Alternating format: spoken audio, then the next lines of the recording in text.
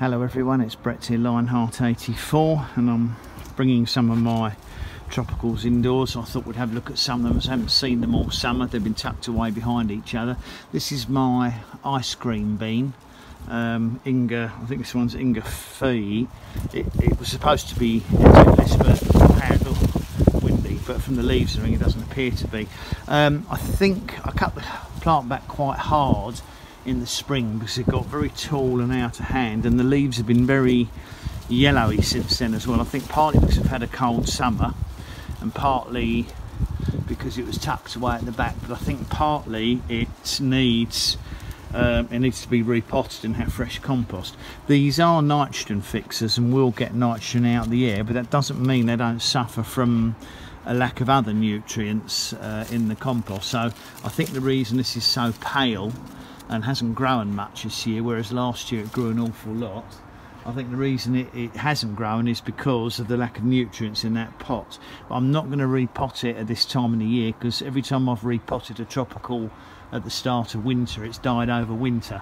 They just don't like the shock followed by the dry atmosphere and the low daylight hours. So the best thing to do, I've found, is to try and nurse them out over the winter and then replant them in the spring, and then hopefully they take off. And I'm hoping that next year, if this survives the winter, because it's very prone to getting mealybugs inside, if this survives the winter, I'm hoping that obviously it's going to take off next year and grow a little bit bushier. You can see what the wind's like at the moment.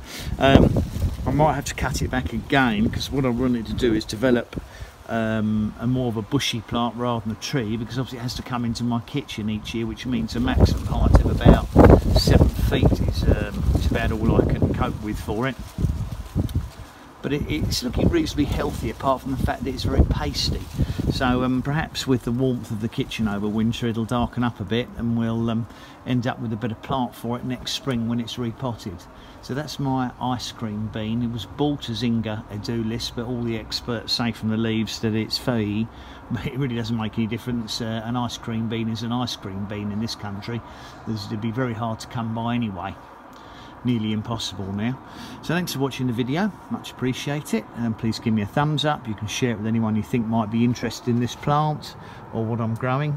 Subscribe to my channel if you haven't done so as yet, and obviously ask any questions you wish and I'll try and answer them, and click on the bell if you'd like to get updates on new videos as they come out. Catch up with you all soon. Brett out for now.